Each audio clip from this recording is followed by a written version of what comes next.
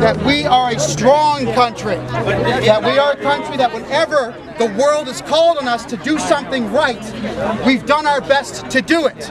We didn't always get it right, but we certainly tried. Canadians have always been welcoming. Please come to our country. Enjoy the same fruits that we've enjoyed. Clean grass, clean water. You can drink clean water out of any public toilet in this country, anywhere. And it's cleaner than what 80% of the planet gets to drink from a river or their own sewer systems. Unless you're a dog, I'm not going to drink out of no toilet. Let's talk about that.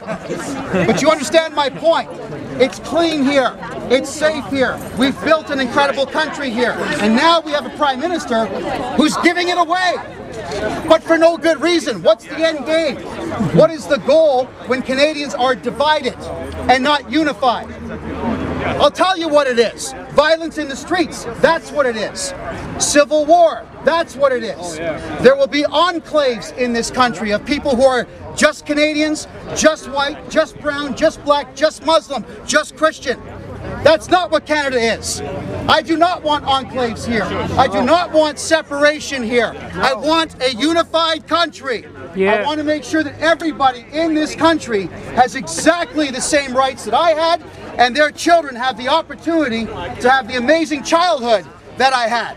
I'm not asking that much, am I? No. So my throat is done, folks. I'll stay and answer questions, and I love you all for coming. Stay patriotic. Kevin, just one message for Linda Duffy.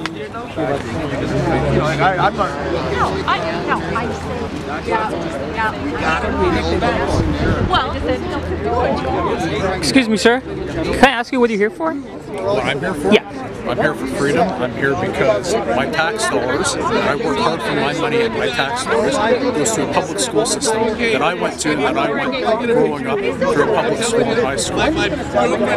We have separate schools, private schools for religious institutions, except for Catholic schools, which is publicly funded, which I disagree with 100%. But when we start introducing any sort of religious aspects into public school, that is where my money goes. That's what I agree with. I'm a Christian. I don't believe in the Lord's Prayer in public school. Yeah. But I don't believe in Islamic practice. I don't believe in Judaism practice. Yeah. I believe in going there to learn. I believe in going there to grow as a human being. Okay?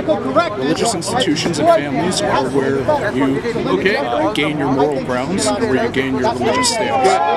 Thank you for coming. There's going to be discussion. Wow. So, do you feel like people just don't understand, especially those who are against this? That are against this sort of situation? Yeah. Yeah, I believe that. Like, did you see those people who were like saying shame, or like the professor? Well, because I think, because I'm only 20 years old, surprisingly, believe it or not, but wow. I grew up recently with this sort of culture in the schools. I grew up with sort of, better lack of terms, brainwashing from the teachers. I've never been to post-secondary, but I'm a tradesman, I'm a carpenter. I've never been to post-secondary schooling like university or college, but I can see at a young age of grade 9 how they're trying to indoctrinate kids, and I believe that 100%. My family has never been very, not conservative, but libertarian.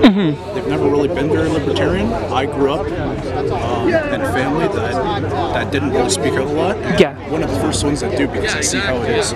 So I think that there's a lot of brainwashing within the media and within the schools. Of course. So that's my opinion. So do you have a message for the Liberal government or Justin Trudeau? Either reform your party completely to where it used to be 50 years ago, Oh, or you're yeah. going to expect a rebellion. That's it. Wow, so you think there might be like a rebellion starting?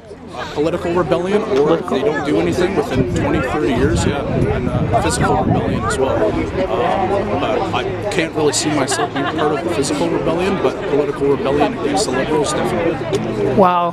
And what do you think of what's going on in America, especially with Trump? It's not my country. I don't have an opinion on it. Do you have no opinion on it? Do you like him? I like him as a politician.